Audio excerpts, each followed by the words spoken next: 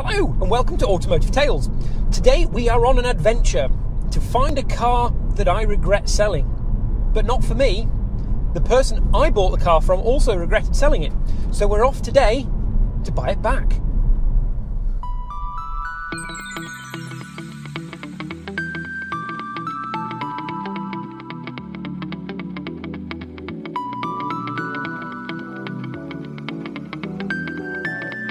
I have a question for you. Have you ever regretted selling a car? I certainly have. One particular car I really regret selling was a BMW e30 325i convertible. It was a beautiful machine. But unfortunately, necessity meant I had to get rid of the car. I had to pay for a new roof on my house. Kind of important. But I really wish I hadn't sold it. So I had one car that meant a lot to me, probably about, between 12 and had it 15 till 10 years ago, and that was a beautiful E30 blue 325i convertible, and that got me through a lot of interesting times. It was my go-to daily driver for driving to hospital, where I was working very hard as a junior doctor at the time, and I've missed it daily since I've sold it. So if you hadn't guessed, we're talking about the same car. So many years ago, I bought said E30 from Ian. Hi. And I unfortunately had to sell it, which I regret. And Ian regrets selling the car to me as well. So today, we've hunted the car down and we're going to go and see it. The twist to that is Ian is actually going to buy the car back after 15 years? No, not quite that long, about 9 years. 9 years. And he says we've hunted it down. What he actually means is that after he sold it, he forgot the number, couldn't give me any leads apart from that it had been sold in London. So I've spent the last 5 years going in a spiral outside London using Google Maps, going through enthusiast garages, looking at photos of what they're selling, of what they're working on at the time. And there's one particular garage called, shall I say the name? Yeah, I'm sure they'll probably be happy with the advertising, called EMP Performance, and they they do power flow exhausts or decent exhausts. I don't know if power flow is the brand name or not. And they were absolutely lovely when I spoke to them, having found a photo from February 2020 with my beloved old E30, well, the new owner's beloved E30 having its exhaust replaced. And they got in contact with that owner and asked if he was willing to consider selling it. And that's the story from then, really.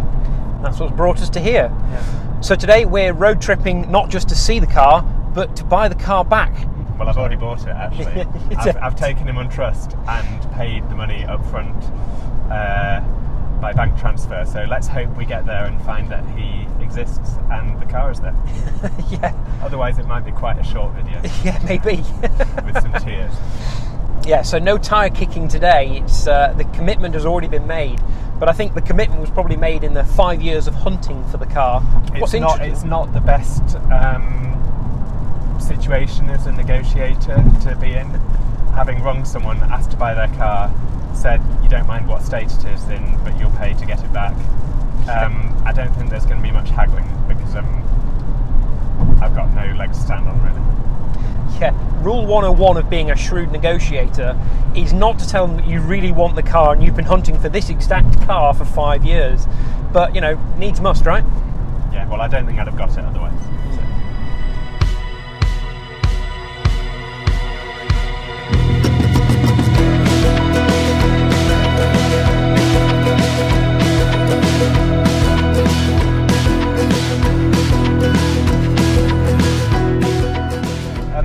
John's interested in people's connections with cars. So this car was one that I got when I was just finishing university. I was still living in this house that I'd finished university in. It came with me to the next place we moved to in Lincoln when we became second year junior doctors. I used to commute in that car in all weathers, doing 90-hour weeks as a junior doctor at Grantham Hospital. Wow. I'd go, that would be 2 hours driving.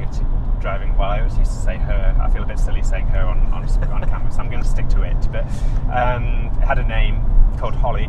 Holly. which I don't think John ever took on. I didn't realise that was the car's name. And also on a very personal level, I've had a lot of stuff going on in my family in terms of people get ill, and some of whom are no longer with us. And so this car harks back to a time for me when before all that happened. It was the car I drove to my wedding in.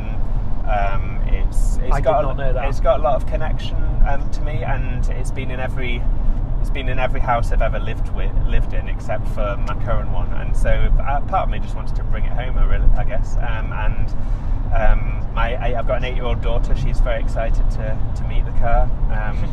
I'm vaguely fantasising about converting it to manual one day and having her learn to drive in it, but we'll see. Cross one bridge at a time.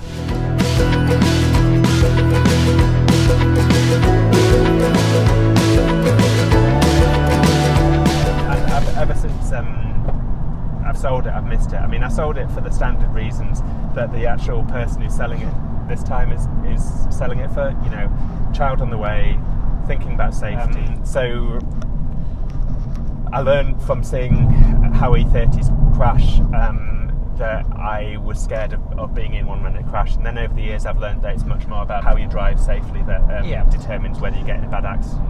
I guess the difference is, back then you were using an E30, as I was, as a daily driver, because they were a good, cheap, and actually at that time a fairly robust car. But compared to modern cars today, I mean, we're in a modern Volvo. It doesn't probably get any safer than that, I don't think. And these cars now, the E30s now, back then they were a cheap car that you could run every day. And now they're beginning to feel a bit special. They're beginning to feel a little bit flimsy when you're in them, and they're beginning to feel a bit like an old car that you're driving as an event, as a classic car. Yeah, and I guess you adjust your driving appropriately. Yeah, and the prices are changing to match, aren't they? I mean,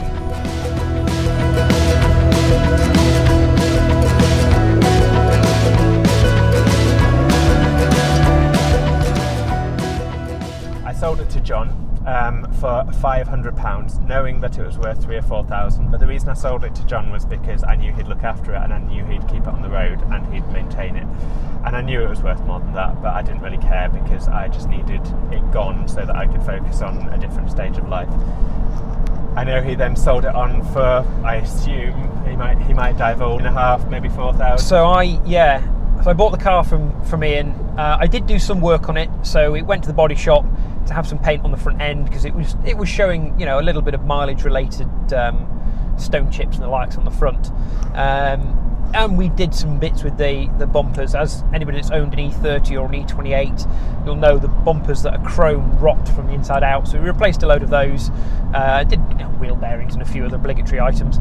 And I ran it for a couple of years, and I sold it for £3,750, I think, in the end, which is annoying because the bill for the new roof that my house needed came to £3,749. I kid you not. You had £1 left. I ended up with £1 out of the deal, but it did pay for a new roof of my house, so I'm very grateful for that. And if you look at the prices of Tech 1 kits nowadays, you probably made a fair bit back off that. So can we just take a second to understand? I bought an E30 325 Cabriolet for £500, and you bought, prior to that, you bought an E30 320 Mordor for, what was it? How much did you pay for that? £250. Can we just take a second to remember when you could buy an E30 for 3-figure values, i.e. hundreds of pounds? That's a sobering thought.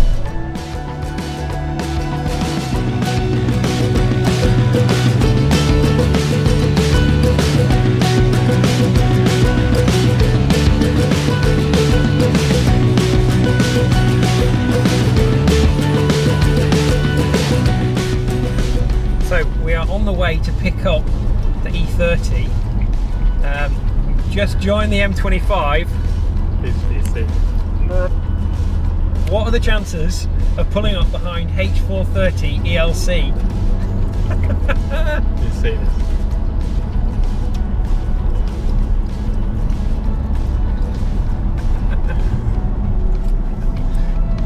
That's some good news. Yeah.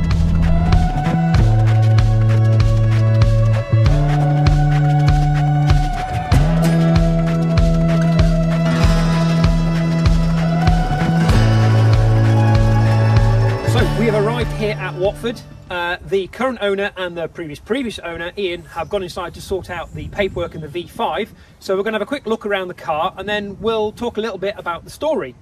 So let's go have a look. So this is the car that Ian sold to me, which you can't see because I'm behind the camera, who sold to Nick, who is hiding behind Ian, is trying to stay off camera, who we hunted down, for want of a better description, in fact it's actually a very apt description, to find this exact car so Ian could buy it back. So after, I think we worked it out before, is it 12 years? You keep lengthening it, 9 years. 9 years, it's 9 years. Time flies when you're getting old. So for 9 years it's changed hands between the three of us. It's now back to where it started, which I suspect it's where it's going to stay for the rest of its life. Onto its daughter by the sound of things. Yeah, family heirloom now. Heirloom.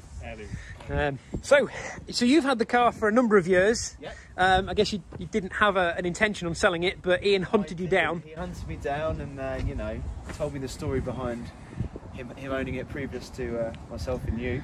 And yeah, rather than selling it on potentially in the future, it's gone back to a good home. To fund another couple of projects, although I'm very sad to see it go, if I'm honest. I dare say from experience you may well regret selling it.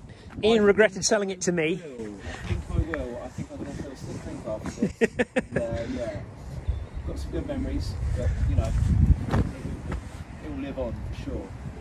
Very good, yeah, it certainly will. I think, Ian, you've got some pretty good plans for the car.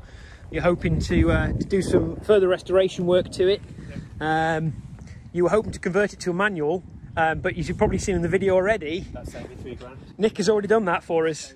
You've got a nice M Sport Gator and gear knob on there. It's got Fritz Bits manifold, which if you're into your E30s, you'll know exactly what that's all about.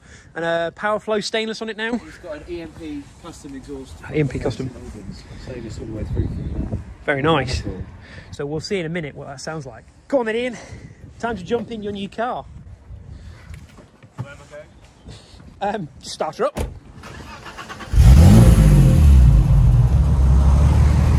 Just as a van goes past. Go.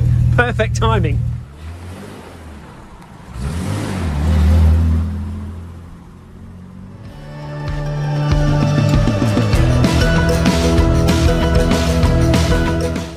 And with that, it was time to make the long road trip north, with all the different weather that the UK can throw at us.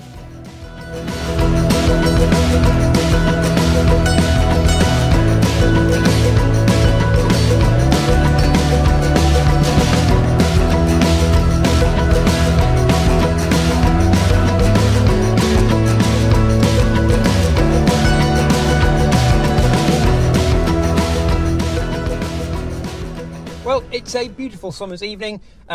Well, it wasn't. It's been tipping it down, but it is now a beautiful summer's evening. And Ian is heading on off into the sunset with his E30. Very happy indeed.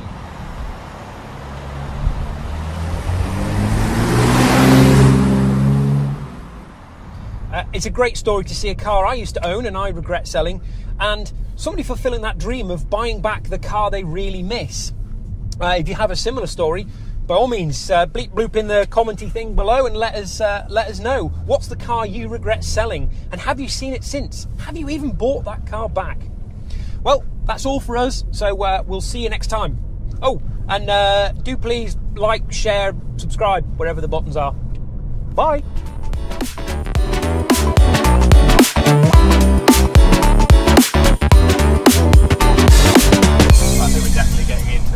World of E30s. Yeah, maybe. Do you think everyone who's watching, all 7 people of them, do you think you've seen my channel then, yeah? Sorry, yes.